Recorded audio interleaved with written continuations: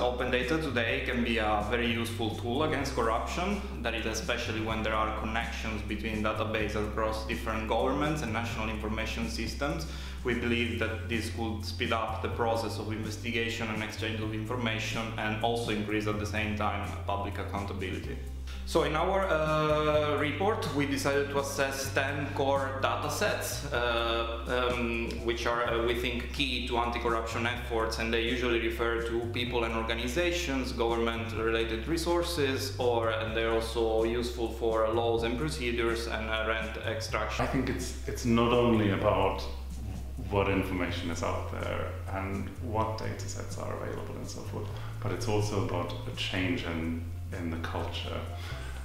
Because obviously public institutions are spending a lot of resources in compiling information, and I think we just need to make sure that we get all of the value for the public from the information that it could have.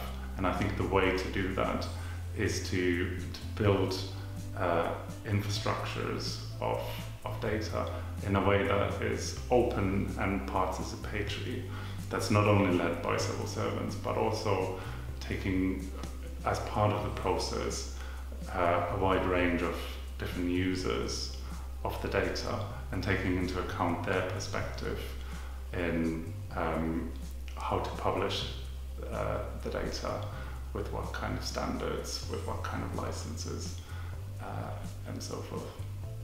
One of our interesting Vestander is a Swedish PR firm based in Stockholm, and they won our Open Knowledge Award, took all of us by surprise 2 years ago. And one of the things they did, and again, I repeat, a PR firm, publishing their own practices, methodology, and lobbying practices as open data. And having all the information available openly, and contributing to that with a manual on how and why.